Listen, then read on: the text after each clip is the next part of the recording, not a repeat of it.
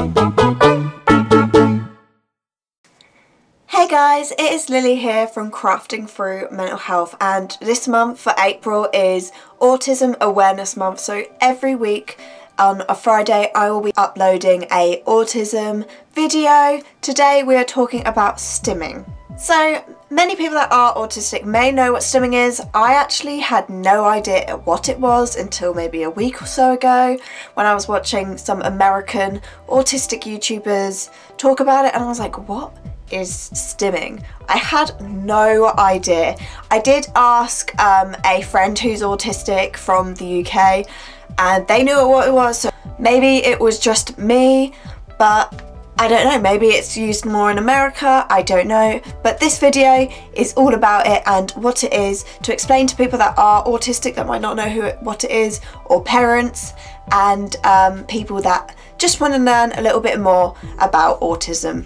I'm also going to put a poll up here. Do you know what stimming is? Do you not know what stimming is? Let me know in the poll. What is stimming? So stimming stands for self-stimulation or self-stimulatory behaviour. Oh, what a mouthful. So that's why it's shortened down to stimming. So it's a little bit more easier to understand.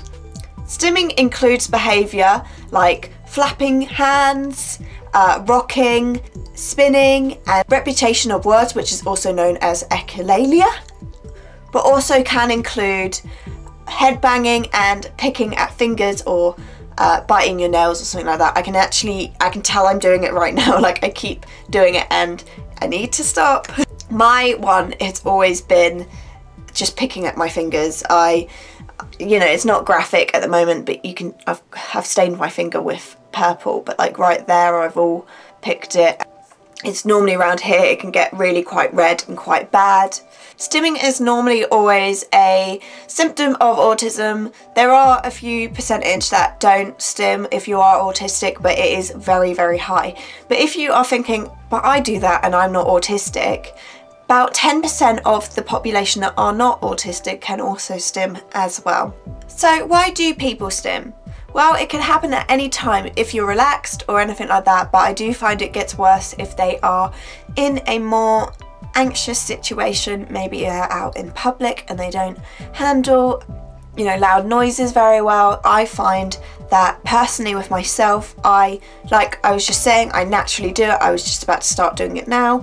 I'm sure others will agree with me on this one, but I find that I stim a lot worse when I'm anxious or in a stressful situation. Like recently when I went up to North and was travelling all week, I had a funeral to go to. I was quite bad, and coming back when I was ridiculously tired and trying to sort out videos and stuff like that, I would just not even notice I'm doing it and notice that my hands were kind of a bit more cut. I need to stop myself from stimming, but why? So, like I said earlier, there are symptoms like echolalia, where you repeat phrases or words, and there are, you know, you can rock back and forth or do a bit of spinning or flap your hands, which I quite often do when I'm like excited or I'm like, oh, I can't stand it. I'm a bit of I can flap, and I feel like it's like a weird energy sort of thing that you need to let out. Like I'm non-stop all the time. I never just sit there and do nothing. So I don't know if other people agree with me on that one. It's that sort of thing that you've always got to be constantly doing something. But I need to personally stop, because at the end of the day mine is causing me harm. It is the same with headbanging and anything like that. If your child or your friend or yourself is doing something, yes, it's not, to flap your hands isn't a socially accepted thing, but who cares? Like people that aren't autistic might bite their fingernails, but it's socially accepted that that's okay, but even though it's a lot more unhygienic. So yes, you might feel like, oh, I need to stop this behaviour. You don't have to. I feel like it's sort of helping with those situations, especially if it's a more stressful situation. Those sort of situations don't stop someone from stimming if they aren't doing any harm to themselves or others.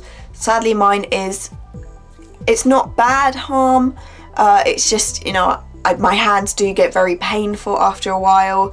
At first it's not too bad, but I can do it where it's painful to use my fingers and stuff like that. So, and also with head banging as well, I used to do that when I was a lot younger, but I do think that was more of a self-harm thing when I was about 9. That does cause damage. It can, you know, it's to anyone. Head banging is damaging, so therefore you need to stop the stimming. But what, you know, stimming is an okay behaviour to have. So you've got someone that is harming themselves or others with stimming, and how do you stop that? Because I've had literal people pull my hands away to stop me from doing it, and it feels as though it's like if you have an addiction to smoking and someone pulls away that cigarette. It feels, oh, it's a horrible, horrible feeling. And it's so, I've gotten so angry before because I've been like, don't make me stop this, because this is how I'm coping by doing this. So maybe you have a child like that. How do you do a solution?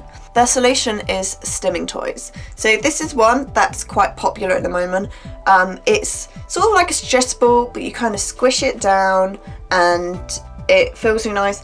It smells like mango, and then it will just gently sort of rise up, and you can get them in this sort of size, maybe even bigger, but you can get them in quite small, compact little sizes.